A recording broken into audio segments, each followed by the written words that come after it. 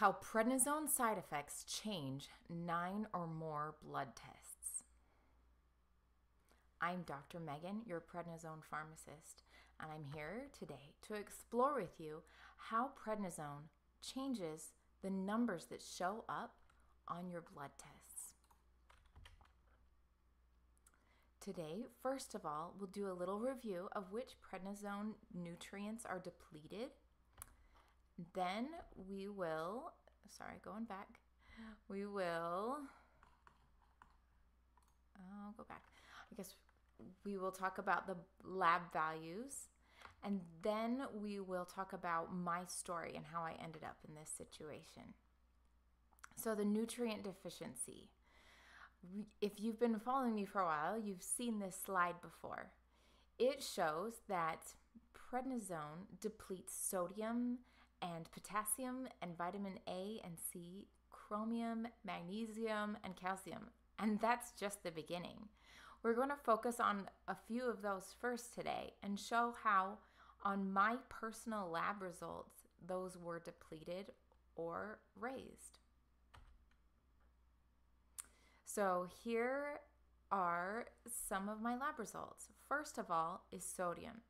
Now, some of these images I have posted in the past on Instagram as an Instagram story. If you don't already follow me, please do check me out at Prednisone Pharmacist. That's the little ampersand Prednisone Pharmacist. And so that's why some of them kind of cut off at the bottom, is because they were Instagram stories. So this first one is sodium. Sodium is also known as salt, and it leads to bloating and water retention, and all of that can lead to high blood pressure. The normal range of sodium is 137 to 146. So you can see that my lab results stayed within the normal range. And that might be true for some of these other labs that you'll see going forward, that it's technically within the range of normal, but it's not my normal. You'll be able to see that before I took prednisone and after I took prednisone, the numbers either drop off or go back up.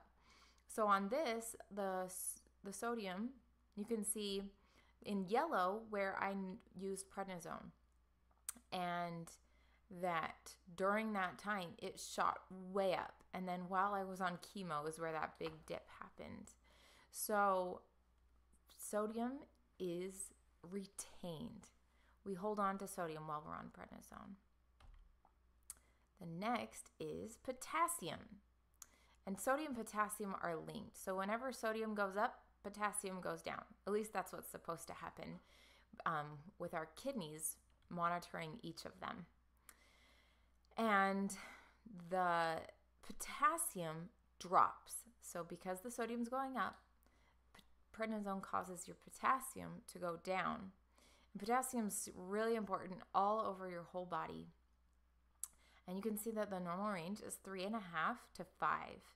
So you can see my normal is hovering around 4. Before I took prednisone and after I took prednisone, it was up in the 4s. But right there, while I was in the highest doses of prednisone, that's when the potassium levels were the lowest. So you need to eat high potassium containing foods. And if you don't know what those are, check out my other videos. Next is calcium. Calcium, as you know, is very important for bones and teeth and for muscle contractions, especially your heart. You can see the normal range of calcium is 8.4 to 10.4, and that mine did remain in the normal range here, but not for me, not my normal. My normal was up in the higher 9s, and it dropped to the lower 9s while I was on prednisone. And why does this matter? Well, this matters because calcium is being depleted. This is the #1 nutrient to pay attention to. The depletion of calcium directly leads to osteoporosis.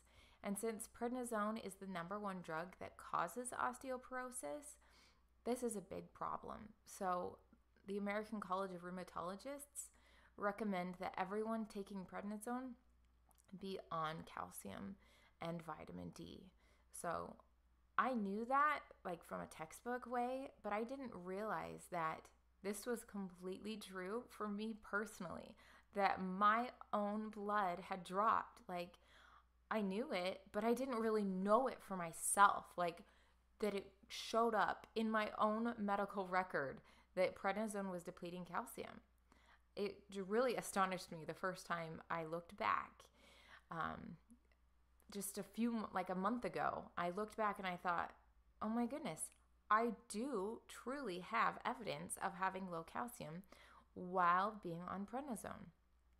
My body made up for that lack by pulling it out of my bones because prednisone was making my kidneys pee it out, was blocking my gut from absorbing it, and all of those ways that I've gone through in other videos in the past, especially the one called Silent Side Effect of prednisone, osteoporosis. So it's very important that you take calcium while you're on prednisone. Next, we're talking about blood glucose. This one is probably the next most important one to focus on. Those last ones we talked about, those were all nutrients. They were all minerals. And now we're switching to other lab results. So this one is often showing up on your lab result as GLUC, G-L-U-C, and that's your blood glucose. Normal values of blood glucose are less than 100, usually between 70 and 100. And I don't have diabetes. I don't have any other reason why my blood sugar would be high. I wasn't sick.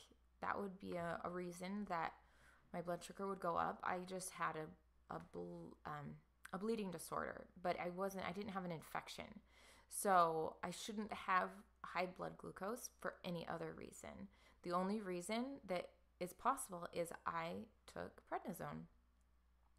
And so you can see that this is completely legitimately a high value.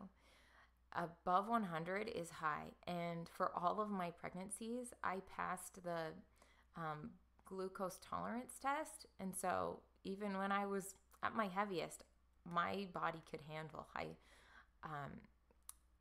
the glucose. My insulin was adequate, but only while I was on prednisone were my numbers high. So what does this mean? Having high blood glucose is what leads to weight gain. This is the number one problem that people complain about who are on prednisone. So we really need to do whatever we can to keep our blood glucose steady, especially cutting out refined sugars like table sugar and anything basically that comes in a box, or just cut it out of your diet. Next, we're going to talk about the immune system. A lot of people take prednisone because there's something going on with their immune system. They might have an autoimmune condition where their immune system is attacking their own body. That's what happened to me. I took prednisone for a bleeding disorder called ITP. So my body was attacking my own blood cells. And so prednisone causes your blood results to look like this, to have high blood cells. The normal range of white blood cells, or WBCs, is basically less than 10. And you can see that over and over again, my WBCs were above 10. So this was very high, and normally if you have a result that high, that means you have an infection. That's like doctors test your blood, and if the white blood cell count is high and you have a fever, you have an infection, and it's probably a bacterial infection. And so they'll prescribe antibiotics. But not when you're on prednisone. When you're on prednisone, your immune system is being hijacked. And so this doesn't mean you have an infection. And how come this is happening? Why are the WBCs showing up so high? And that's what is shown in this slide, the neutrophils. So neutrophils are a type of white blood cell, and prednisone is causing them to not be as sticky as they usually would be. Neutrophils normally hold on to the endothelium and to kind of hide, and they're not showing up in your blood count because they're stuck to the sides. And so they're not floating around. Whereas prednisone makes it so they don't stick. And so they're little tiny immature neutrophils floating around in your blood that don't normally float around. And so it makes your white blood cell count look high, even though it really isn't. So you can see all of those times my neutrophils went super high, way above the normal range of 6.8. And you can see basically, you can follow my prednisone tapers. I would go up and then I would go back down and up and go back down. And you can see that happening. All right, next is eosinophils. This is another type of immune cell, and it is often really high in people who have certain types of allergic disorders like asthma or atopic dermatitis. And so if they take prednisone, it makes their eosinophils drop, which is great, except now they're experiencing lots of side effects. So there are some great drugs that just came out that basically target the eosinophils if you have high eosinophils and you have asthma or eczema. Finally, we're going to see my story. These are my platelets. The normal range is 150 to 400. Normally, you should be way up there above the 150 line. And at diagnosis, you can see I was way down here at 3 platelets. 3 out of 150. Nothing. I was about to bleed to death. I basically had nothing between me and bleeding to death, on like bleeding in my brain. If I had gotten in a car accident on my way to the hospital, they wouldn't have been able to stop me from bleeding. I would have just died. So thankfully I made it to the hospital and they told me, you're going to be there a week. And I said, what? You got to be kidding me. I just have a few spots. And they said, no, you have ITP, immune thrombocytopenia. And I said, whatever. So they started in prednisone. And you can see that the platelets crashed each time they tried to take the prednisone away. So I would get on super high doses and they would slowly take them away. And I would get down my dose on prednisone and then bam, my platelets would crash and they would drop way below normal over and over and over again. And so we'd think, okay, this time if we just take away the prednisone a little slower, it'll work. And bam, crashed. And so we over and over almost 9 months of trying on the prednisone to make it keep my platelets up. And each time it basically got worse at that point. So there's the restarting the high dose each time. So I had to resort to chemotherapy.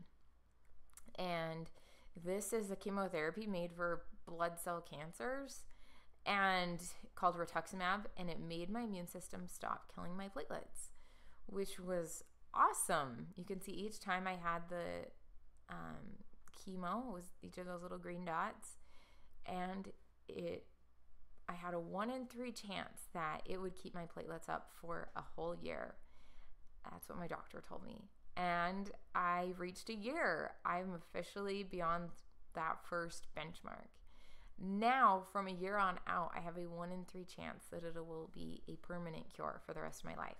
So back in April of 2018, I had a 1 in 9 chance that it would be a permanent cure. And now I have a 1 in 3 chance since I've made it this far. I'm hoping that it lasts forever and that I never have to go back on prednisone again. So here are my normal platelets. The chemo worked and I had tapered off the prednisone. And while we're on the platelets, normal, like people who don't have a platelet disorder can also have high platelets while on prednisone. So it's not unique to me to have high platelets. That can happen to you. You can also get low platelets. And a lot of these things with prednisone, you can have high or you can have low. Like you can have high blood pressure or you can have low blood pressure. You can have high platelets, you can have low platelets. You can have high blood sugar all of those things. So this is what made me better. Following my lab results gave me answers to all of these questions I had. I wanted to know why I felt hungry all the time. Well, it's because I had this high blood sugar and insulin resistance. Why I felt bloated. It was that high sodium. So if you haven't been getting your blood checked, I'd suggest you at least get some checked once a year at the very least while you're on prednisone, just to make sure that there's nothing too out of whack. And this episode, as in all future episodes, are brought to you by Nutranize. And I came up with Nutranize right at that lowest peak. Nutranize is, I created a supplement called Zone. And when I was at that lowest moment, when I was on chemo, I was feeling awful. Side effects from both drugs. And I had this epiphany. People need answers. People on prednisone are feeling awful and they need help designed specifically for them. So I created a dietary supplement to give back these nutrients that my body was depleted from. When I was researching to make this dietary supplement called Zone, I knew in all of these textbooks that it was actually prednisone was causing all these nutrient depletions, but I didn't realize that it was true for me until I looked back and did all of these studies of my own medical record. And so Nutranize can be found at nutranize.com, and go there to get a supplement designed specifically for you. Have a lovely day and follow me on Instagram.